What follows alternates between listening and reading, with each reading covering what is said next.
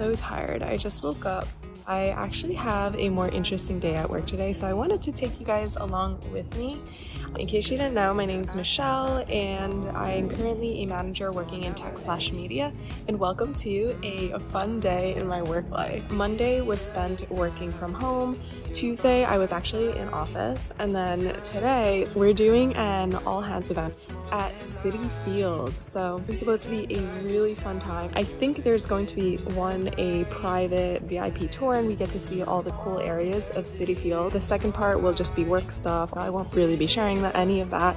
And then the third part is we're actually going to be watching the Cardinals and Mets game tonight. I'm super introverted, so I actually really struggle with going back to socializing regularly.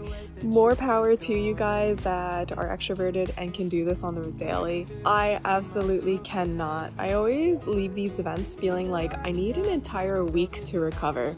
And that's pretty accurate. I usually do need a week to recover. So if you guys are introverted like I am, I feel you. It is so hard and so tiring, but you're not alone. I get it. But with that, let's get going. Fun fact, my neighbors have chickens. I started off with heading over to my friend's apartment because she was so kind to give me a ride over to Queens. And oh my god, check out the view from her balcony. This is so awesome. Random fun fact, my friend actually drives stick shift and she is hands down the smoothest stick shift driver I've ever experienced. She is so talented. If the sky is falling down on me, you'll be the one that's by my side. This was the first in-person event we've had in about 2 to 3 years, so the first thing we did was catch up with all our friends and teammates. I'm pretty sure I hugged more people in that one day than I did in all of 2020 plus 2021 combined. Citi Field opened in 2009 and is the home of the New York Mets. It was built as a replacement for Shea Stadium, and all throughout you can actually find old remnants and odes to the old stadium. This was definitely my favorite part of the tour. We actually had the chance to go out onto the field and go check it out. The sun was shining, the sky was so blue, and the weather was so nice. It was absolutely the most perfect day. And then we walked through the dugout, which was actually pretty cool as well.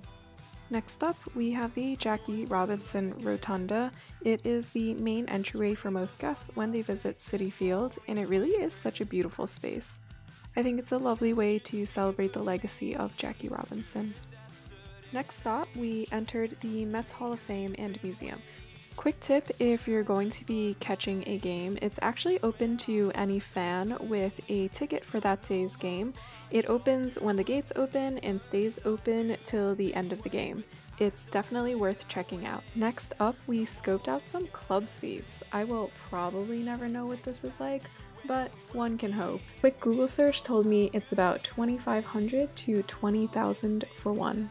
Our last stop here was the press room. For lunch, we ate at Ebbs Brewing, a craft brewery that started in 2020 based out of Brooklyn. We had a sampling of different sausages, but my favorite was definitely the avocado toast and grilled cheese. It was so good.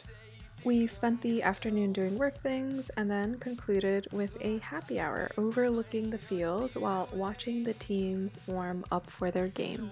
We had some time to kill before the game started, so my friends and I took advantage to do some merch shopping. Random fun fact, but did you know that the Mets blue and orange are actually an homage to the two former New York baseball teams, Dodger blue and Giants orange? Pretty cool, right? Our next stop was food, and Citi Field is actually super well known for its food. Another really cool fact, the skyline above Shake Shack is actually from Shea Stadium's original scoreboard. We've also got Fuku here. Their chicken sandwich is so bomb, and shout out to these two guys for giving me a good laugh. I didn't try waffles, but I've heard good things. And you have to have a Nathan's, it's New York. I settled on Arancini Bros. I basically always get it at every single food fair I go to. Those were just a few of the highlights. Honestly, Citi Field does such a good job of taking iconic NYC food spots and squeezing them into the stadium. After picking up everything we needed, we finally made our way back to our seats for the game.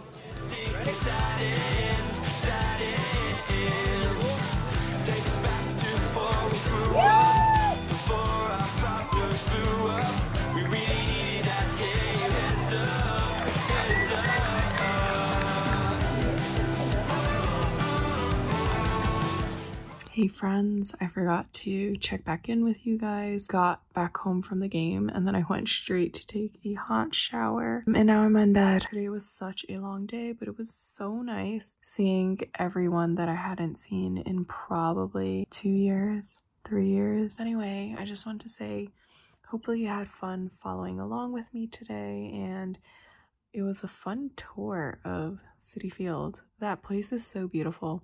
I've been to both Yankee Stadium and now Citi Field, and Citi Field feels so much more homey and it's beautifully done. So highly recommend you go visit, and yeah, thanks for joining me. Good night. Another lazy afternoon. The clouds covered in gray. Random side note, let's just take a moment to appreciate the view in this room. Good morning, guys. It is currently 8 a.m. on a Tuesday morning. I am not gonna lie, I normally never ever come into the office this early. However, I did have some meetings with my teammates out in Stockholm, so I shifted some things around so that I could accommodate their schedule a little bit better. Personally, my favorite way to start off my morning is with a nice routine at home of making an ice cold cup of cold brew or iced coffee, and then taking some time to read a couple chapters, just 5 to 10 minutes of whatever book I'm working on at that moment. I am a huge reader, so I absolutely love waking up and spending some time reading. I feel like it really sets the tone for the day in a nice, calm, and collected mood. I don't know. Let me know in the comments below if you guys are readers and what you're working on right now. My goal for the year is to read 52 books, which I'm really far behind. I almost did it last year. This year, I think I'm gonna do maybe 1/3 of that or half of that. 52 is very ideal and it's very hard, but I love reading. I read everything. I'm not gonna lie, I cannot wait to just get through this meeting and then go straight to the barista bar after. I'll see you after. My usual routine, you guys know how it is. I ended up not going to the barista bar and just grabbed a cold brew. In addition to the coffee bars, our office also has breakfast, lunch, and then an assortment of snacks. My favorite is moon cheese, which reminds me of the astronaut ice cream, but cheese form.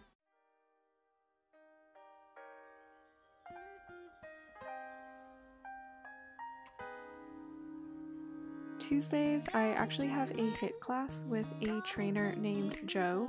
He's fantastic, however, I only squeezed in a quick 30-minute session today just because I was a little busy.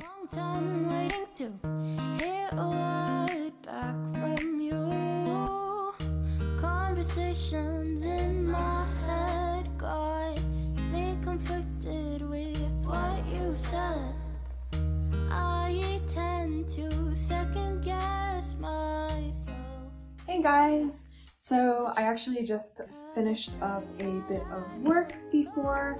I had lunch after working out at the gym. Though we do have a cafeteria upstairs, for today I just opted to get a salad from Sweet Green. Like I mentioned in my previous video, I normally do eat with my teammates, except on the days where I'm working out, just because it cuts into my lunchtime a little bit. So I actually just printed out forms to renew my passport. I obviously haven't done this in 10 years, but I was shocked by the sticker price and how expensive it is to renew your passport nowadays. I think the total ended up being about $180 almost. So for my passport, I got the one with the extra pages / extended version. For me personally, I do travel a lot. You can follow along on my Instagram in case you want to follow along with any of my travels or see where I've been or where I'm going or things like that. I try to take 2 international trips a year. It is really handy in case you travel a lot.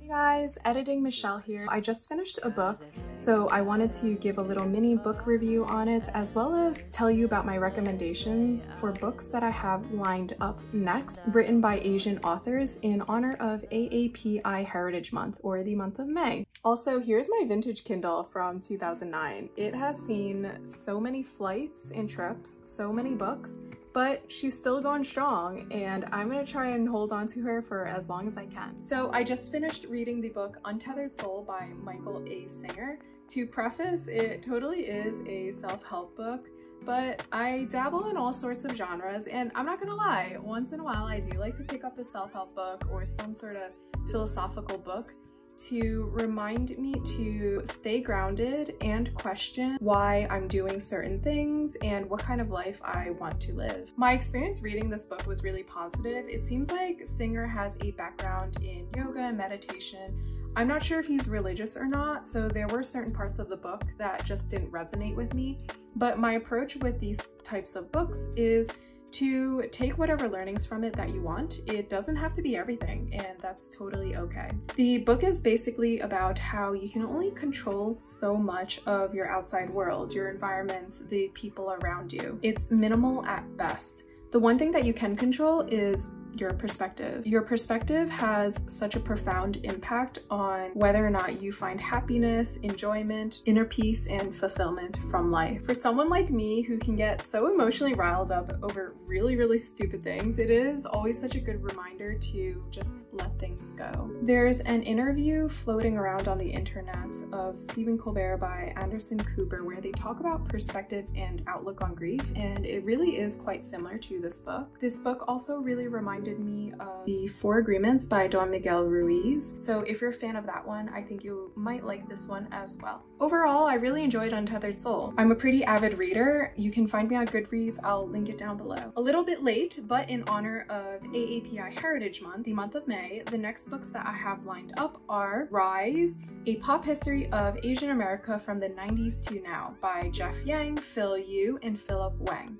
I'm really looking forward to this one. I came across it through work because we actually had a fireside chat with Phil Yu, which was really cool. The book after that I'm gonna start is The Next American Revolution by Grace Lee Boggs. Grace Lee Boggs was a Chinese-American activist and revolutionary that was very notable during Detroit's Black Power movement. Her life and legacy that she left behind is so fascinating, so I'm really excited for this one. I'll link all the books below and also include an NPR article that covers the history of Grace Lee Boggs.